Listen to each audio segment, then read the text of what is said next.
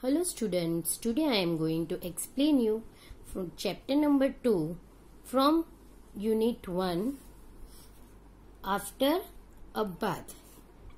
Enjoy this poem. In this poem, poet is talking about this little boy. After my bath, I try to wipe myself till I am dry.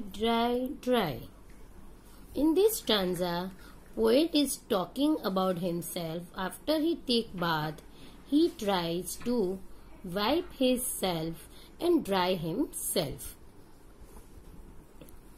Hands to wipe and fingers and toes and two wet legs and a shiny nose.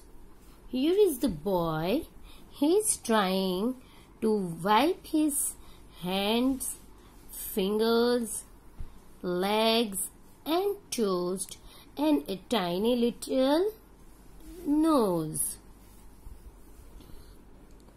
Just think how much less time I take if I were a dog and could shake.